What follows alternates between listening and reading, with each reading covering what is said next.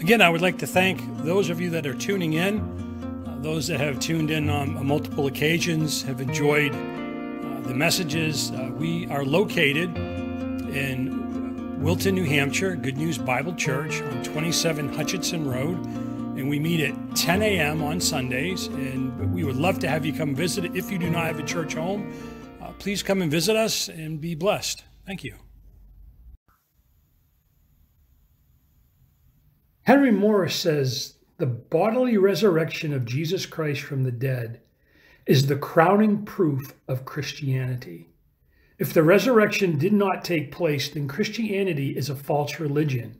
If it did take place, then Christ is God, and the Christian faith is absolute truth.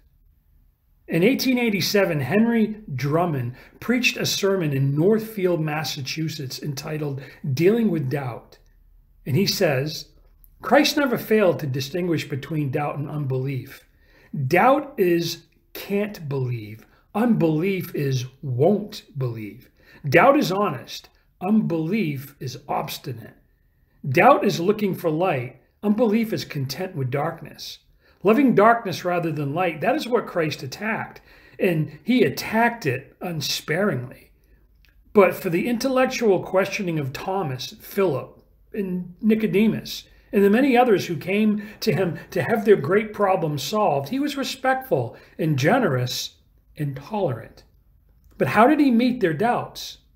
The church, as I have said, says brand him. Christ said, teach him. When Thomas came to him, denied his very resurrection, and stood before him waiting for the scathing words and lashing from his unbelief, they never came. They never came. Christ gave him facts. Facts. Jesus gave the disciples, including a very obstinate Thomas, proof, factual evidence of his resurrection. And they all were never the same. We have some of their historical written proof of the resurrection of Jesus. Yet there are always those who doubt the validity of the manuscripts or testimonies of the disciples. But look at what Jesus says about New Testament believers. In John 20, 29 through 31, then Jesus told them, because you have seen me, you have believed. Blessed are those who have not seen and yet have believed. And Jesus did many other miraculous signs in the presence of his disciples, which are not recorded in this book. But these are written that you may believe that Jesus is the Christ, the Son of God, and that by believing you may have life in his name. So then, what does it mean to be blessed even though we did not witness the physical resurrection, nor have we seen our risen Lord? Well, number one on your outline, because of the resurrection of Christ, every disciple of Jesus has been gifted with living hope. Living hope. In Peter's first epistle, he says, praise be to the God and Father of our Lord Jesus Christ. In his great mercy, he has given us new birth into a living hope through the resurrection of Jesus Christ from the dead. Being gifted with a living hope means that you've been given a new birth. The words begotten us again in the Greek means to cause to be born again, in the sense of to be born again spiritually. It refers to a radical change in one's personality, with the attendant change in the state, or to change the mind of one thoroughly so that he lives a new life, and one that is conformed to the will of God. Why is this new birth so important? And why is it so different from what worshipers of God experienced before the resurrection of Christ? In Old Testament times, God set up a sacrificial offering system so that people could experience forgiveness of sins. The writer of Hebrews in chapter 9, verse 22 says, in fact, the law requires that nearly everything be cleansed with blood, and without the shedding of blood, there is no forgiveness. The book of Leviticus gives us explicit details as to the sacrificial system that God set up, that blood would be spilled and sins would be forgiven. In Leviticus 23, 26, and 27, the Lord said to Moses, "The 10th day of the 7th month is the Day of Atonement. Hold a sacred assembly and deny yourselves, and present an offering made to the Lord by fire.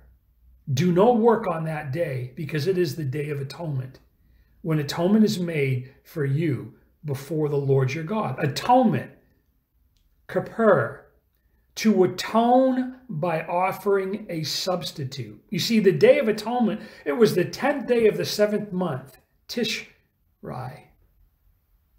This solemn day was the only day of fasting prescribed for Israel. It was celebrated by a special sin offering for the whole nation.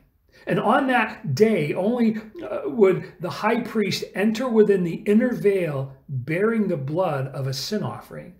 This day was the only fast required of the people. This day was so important that the people were to do no work, no eating, and meditate on what was about to happen. For many individuals, this was a day of deep reflection. Once a year, the Day of Atonement was observed. It was the only day of the year in which the high priest could pull back the veil that separated the holy place from the Holy of Holies, the most holy place, and enter the room in which the Ark of the Covenant rested. With a ceremony cleansing and with the sacrifices of bulls and rams and 2 goats, atonement was made. Again, from the book of Leviticus, chapter 16, verse 5. From the Israelite community, he is to take 2 male goats for a sin offering and a ram for a burnt offering. I want you to remember the fact that there were 2 goats consecrated unto the Lord. Lots would be cast to see which of the 2 would be sacrificed. Aaron, the high priest at that time, would then bring the goat chosen for sacrifice, and he would sacrifice it to the Lord. He would then sacrifice a bull for his own sins and that of his household. He would take a censer bowl full of burning coals from the altar along with incense and take them behind that curtain. The smoke from the incense would conceal the atonement cover or mercy seat so that the high priest would not die in the presence of the Lord. He would then take the blood of the bull with his finger and sprinkle it on the front of the atonement cover. And then he would sprinkle it 7 times before the atonement cover. After that, he would sacrifice the goat for the sin offering for the people and take its blood behind the curtain and do with it as he did with the bull's blood. No one was to come near the tabernacle, which is also known as the tent of meeting, while this was happening. I want you to imagine what was going through the minds of the people while this was happening. What would you be thinking about? Many people were awestruck as they realized the complete holiness of God. Many would be thinking of their sins. Many would be in tears at the sight of the innocent life of animals being slaughtered in their place. Many would be agonizing with the fact that their sin was constant, always with them. And many would struggle and feel the shame and guilt of their sin. And I wonder how many would be screaming within themselves at their lack of power to be pure and holy, constantly struggling with lust and greed, jealousy, lying, covetry, hatred, slander, deceit, and so on. Letter A on our outline says the law was a constant reminder of condemnation. The tabernacle was a constant reminder of conviction. And the sacrifices were a constant reminder of transgressions. The law was a constant reminder of condemnation. The tabernacle was a constant reminder of conviction. And the sacrifices were a constant reminder of transgressions, of sin. So the high priest would come out of the Holy of Holies, and then out of the holy place, and out to the place and announce that the people have been forgiven. Think of this. They experienced forgiveness, mercy, grace. But as they looked inwardly, they were reminded of their constant battle with their sinful nature. But then enter the second part of the ceremony of the Day of Atonement. Aaron the high priest would then take the live goat and lay his hands upon its head and confess all the wickedness and rebellion of the Israelites, all their sin, and symbolically put them on the goat's head. And with a person designated for the task, they would take the goat away into the desert. But there is a more significant meaning for what took place here, a visual reminder for the people. Look at what the scripture states, Leviticus 16:10. But the goat chosen by Lot as the scapegoat shall be presented alive before the Lord to be used for making atonement by sending it into the desert as a scapegoat. In verse 22 of chapter 16, the goat will carry on itself all their sins to a solitary place, and the man shall release it in the desert. Letter B on your outline, the goat was symbolic for the removal and sending away of sins. For as high as the heavens are above the earth, so great is his love for those who fear him.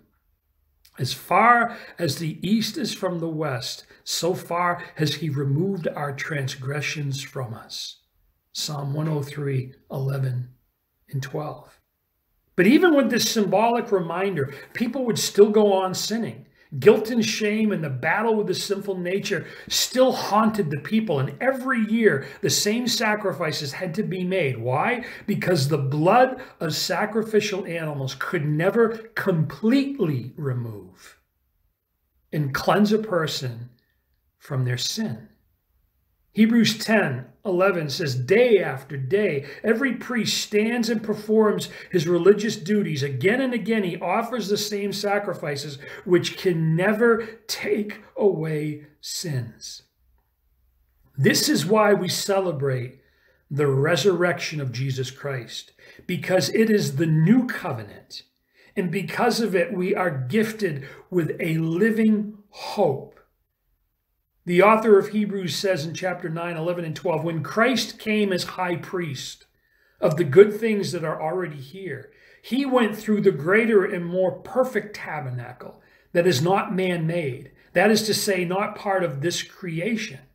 He did not enter by means of the blood of goats and calves, but he entered the most holy place once for all by his own blood, having obtained eternal redemption, once and for all by his own blood. This means when Jesus died, he entered into the most holy place, the greater tabernacle that is beyond our complete understanding. It's in another realm.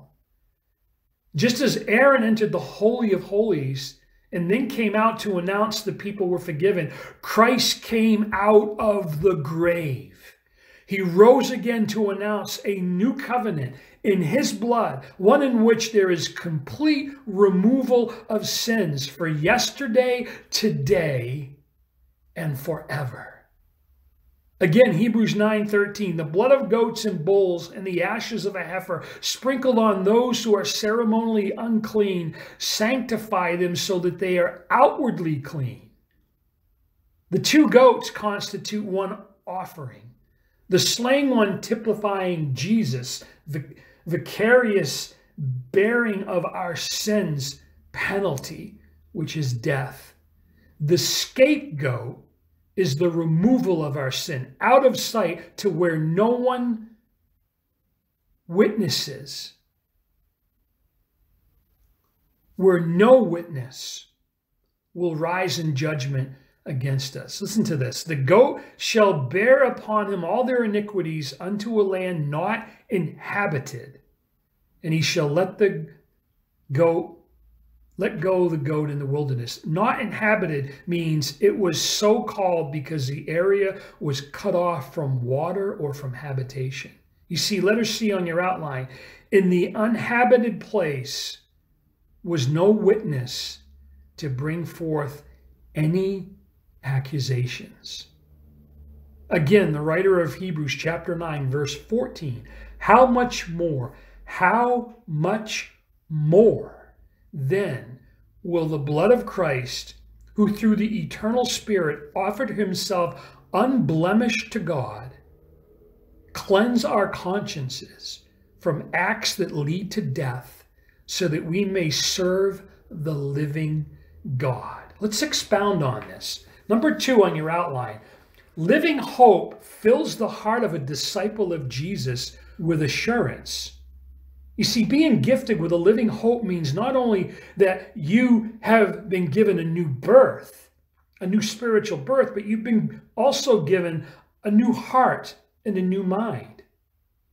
The author of Hebrews chapter 10, 12 through 17 says, but when this priest had offered for all time one sacrifice for sins, he sat down at the right hand of God. And since that time, he waits for his enemies to be made his footstool.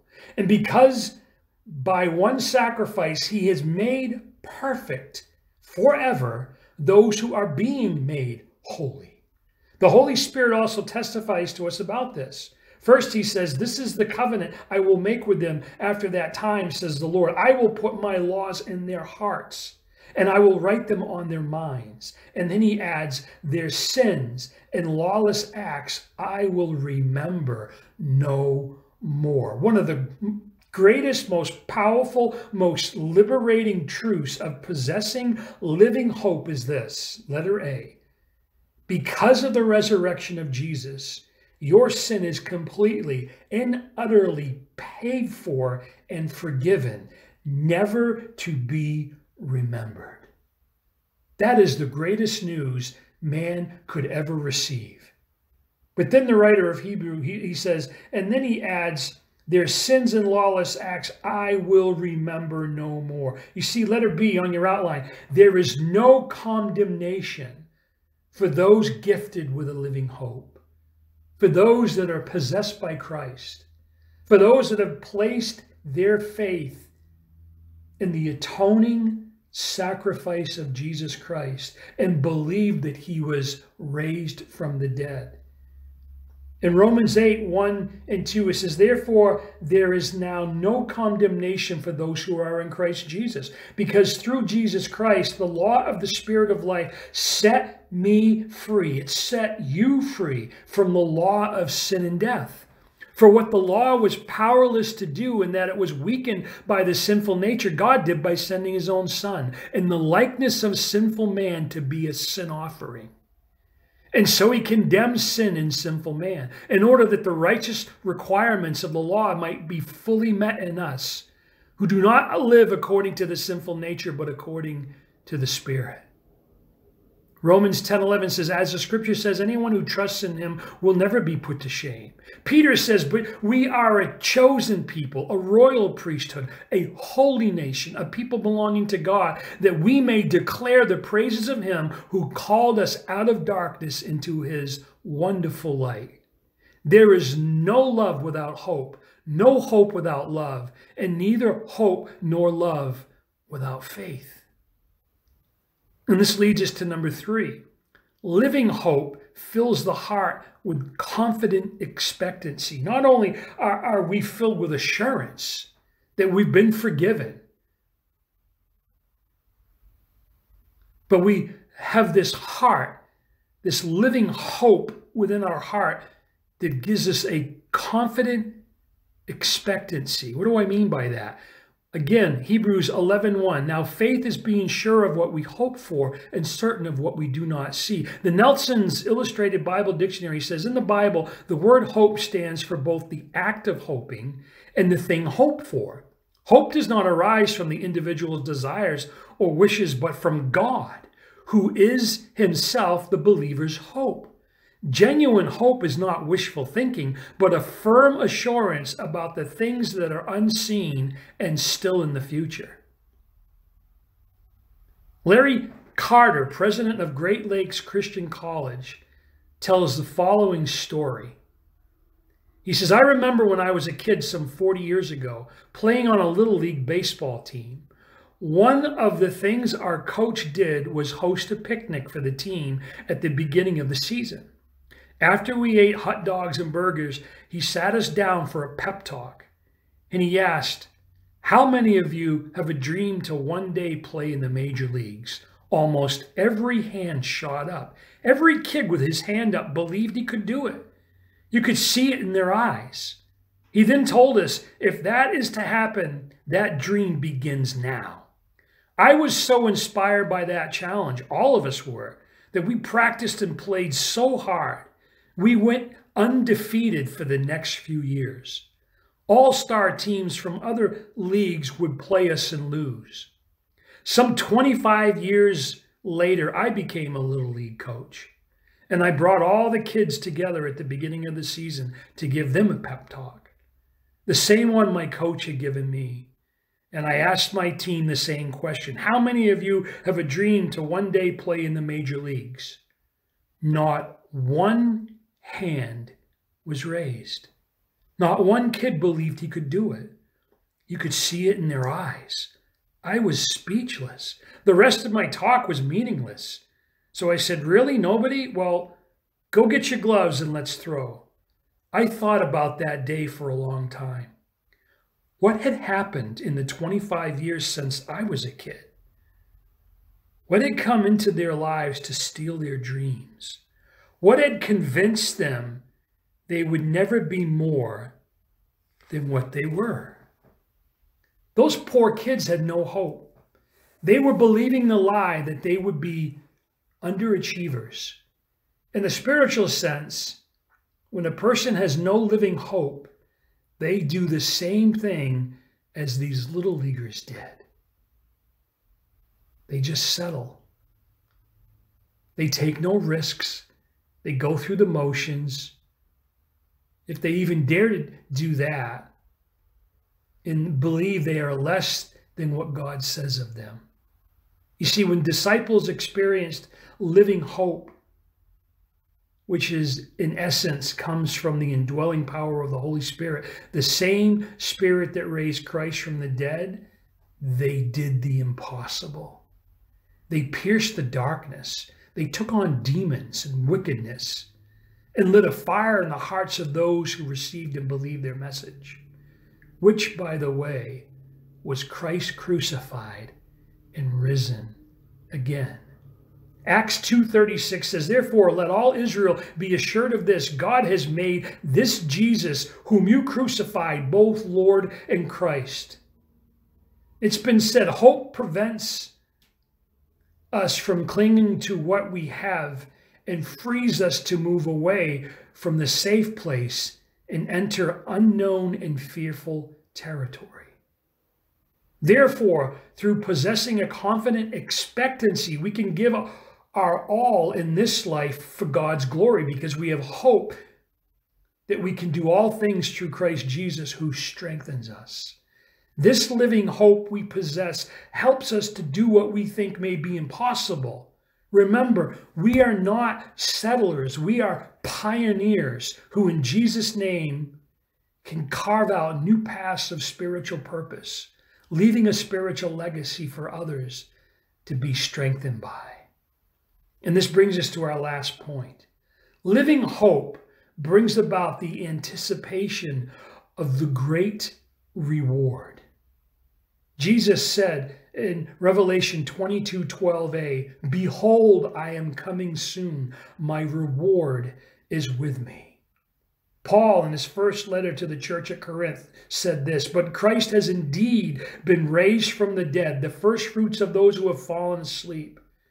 For since death came through a man, the resurrection of the dead comes also through a man. For as in Adam all die, so in Christ all will be made alive." Hope. When you possess a living hope, you plan for the future, because you are anticipating the joy of reaching your destination. Therefore, as the bride of Christ, possessing a living hope brings about joy as you are anticipating the arrival of the groom, the marriage supper of the Lamb, and eternal life.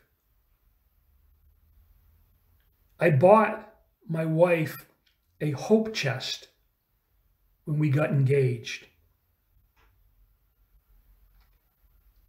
And in that beautiful wooden hope chest, she placed things for the marriage ceremony, things for our future apartment.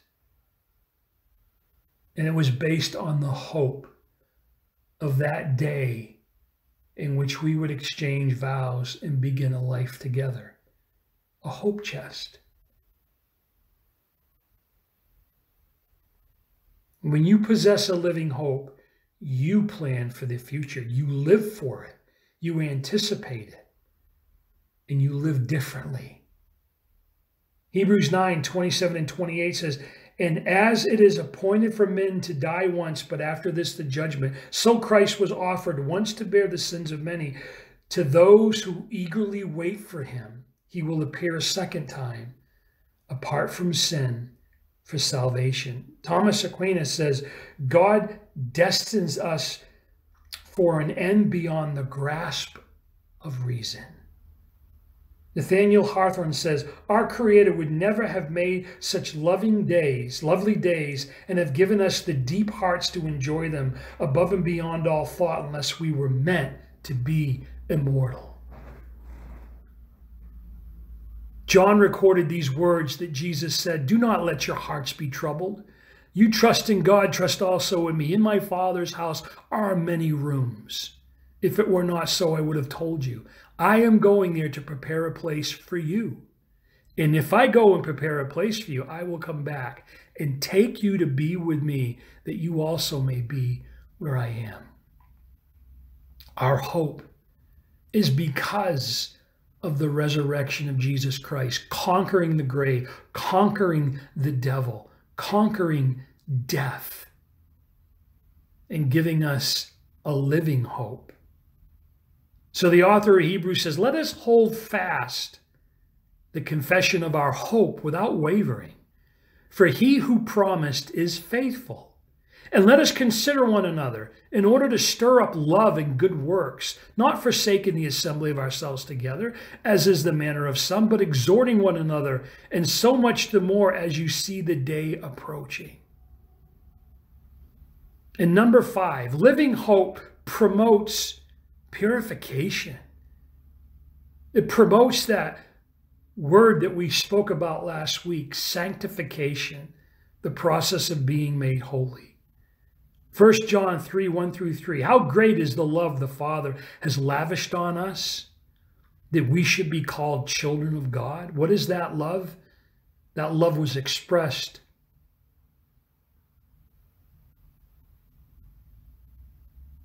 through Jesus' death on a cross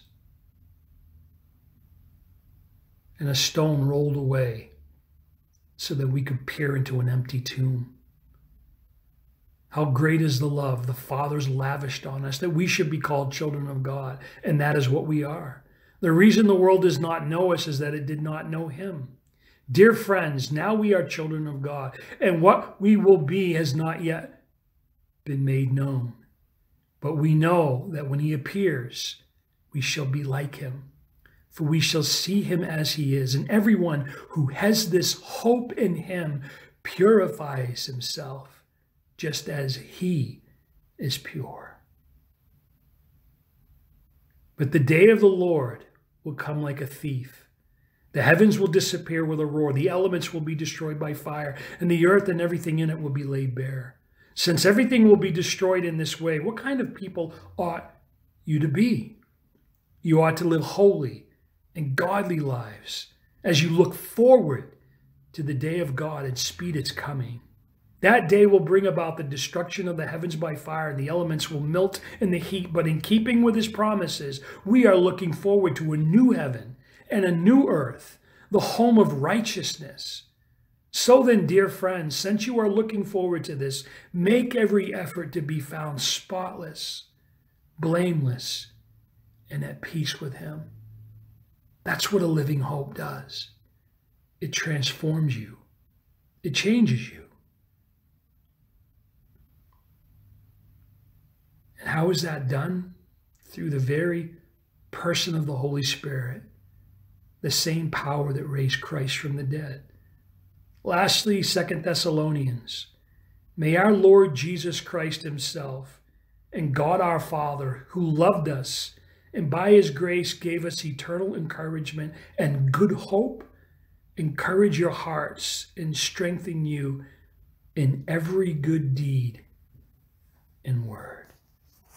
He has risen.